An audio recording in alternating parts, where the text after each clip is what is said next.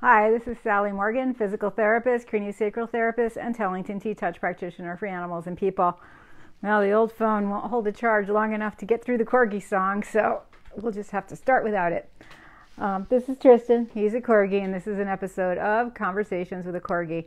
And today I want to talk about something that's not so related to dogs, but it might be, which is the lessons that life gives us, and to look at our lives as teachers every day, everything in our day. And I know when I'm taking a T-Touch class with Linda, we talk about the animals as our teachers, which of course they are. And then she talks about the assistants like me who come to help with classes as being teachers. And the collection of the people there really informs what we're learning because, for instance, when I'm there, we talk a lot about neuroscience, and when one of my friends is there, we talk a lot about traditional dog training methods and how they've evolved. So whatever the expertise is of the people that are present, that's what shapes the class.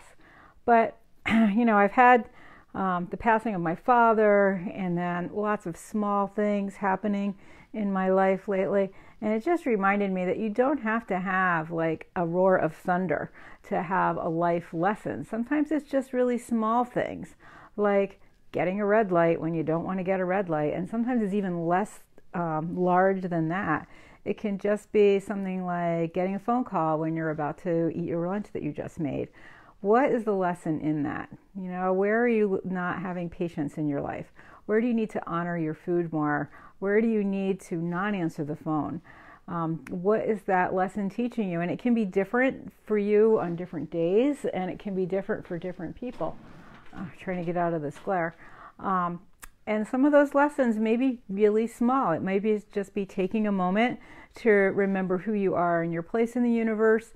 And certainly our dogs can do that. One of the things my friends and I talk about with Corgis, when you're standing in the kitchen, generally, it could be anywhere, you'll be standing there, and I'm sure other dogs do this too, but you'll feel this little nose come up and just tap you like, I'm here and I'd like a snack, and you're right by the snacks. Could you just get me one, please? And it's just like the cutest, most gentle, sweet thing that they do. I've seen other small dogs run up and stand on both hind legs and paw your leg a little bit when they want something. But this Corgi thing is such a tiny reminder. Oh, the sun, I can't get out of it far enough. Anyway, it's a really sweet thing, and something as small as that can really remind you about the presence of the dog in your life. And also, when my dog's there, he always wants a snack, and he's real particular about which kind of snack he wants, and if I give him the wrong one, he tells me again. And so sometimes that reminder might be, ask for what you want. Don't be satisfied with something that's second best. Why not get what you want? Because you don't know how long you have or how long this dog will be here. And let's face it, my dog is not too fat to get a couple of snacks in his day. So think about the small lessons in our lives. It's just the smallest things that happen on a day-to-day basis that are teaching us something about ourselves, about the universe. For a lot of people, one of the small miracles can be, it's not even a miracle necessarily, it's a lesson. Just seeing a bird come into your backyard and singing can remind you to be happy about the smallest things. Or it could mean something else to you. One of my clients had a Pyrenees dog, and she's got a particular type of bird that when she's feeling really down and missing that dog's grounding presence, she sees this bird in her yard, and it just reminds her to stay true to herself. So you have a tiny reminder.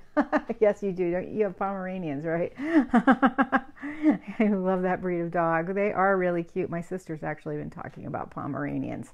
She may explore a smaller, fluffier dog. They are really adorable. Anyway, and so are lots of small dogs. We had a bad yesterday and gave one of our kids a French fry. That's a good idea. Give your dog a French fry. Watch him play with it. I mean, even if it's not a French fry. I was reminded watching something I posted on my page, Topi having a date with his girlfriend for Valentine's Day, these Corgis, and everything they eat on that is not a thing that my dog would eat except the meatball.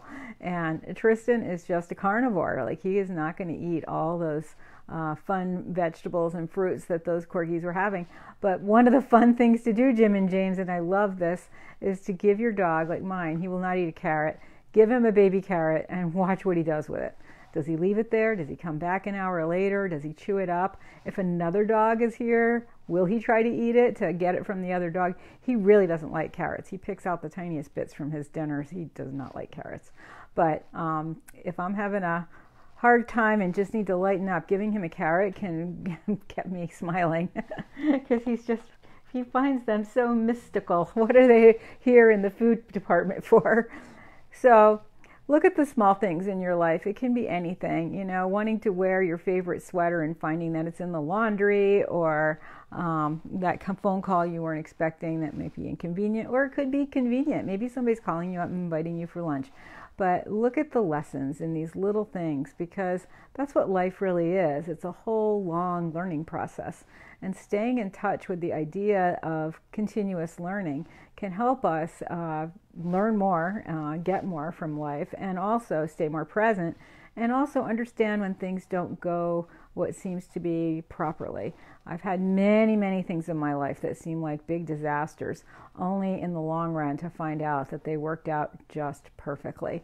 I've been with many, many people and animals when they're passing away, and you kind of wish it would happen today or tomorrow, and then it doesn't. But then there's always brilliant reasons why it didn't. And so always look to see what you're learning, because that will help you stay grounded and keep you learning throughout your life, and it will help you educate others. And it will improve your connection with your dog, because dogs have so much to teach us, and they really are trying so hard to get our attention so much of the time. So pay attention to your life, pay attention to your dog, and we will see you in a couple of days. I am at my educator job Monday, Wednesday, Thursday. So I might be here Tuesday or Friday. Thanks for joining us. Everybody have a great day. Let's see. Your dog points to the treats in case you forgot where they are. Well, sometimes I think that they think we forgot where they were. So that's why they're pointing to the treats. They know where they are. I did this thing. Jim and James, you can try this. You have a lot of dogs. You have to break the treats really small. But I decided that whenever he goes to the treat jar at any point in the day, I was going to give him a treat and see what he does. And does he sit there all day and say, give me one, give me one? No. When I'm eating lunch, he wants about 3 or 4. At breakfast, he likes to have 2. At dinner, he likes to have 1. And anytime he goes outside and comes in, he gets 1. But that's not continuous all-day treat eating. And he gets different treats for different things. So it is really fun to feed your dogs different foods and see how they do. So thanks for joining us. We will be back in a few days, like I said. Everybody have a great day, and see what you can learn today.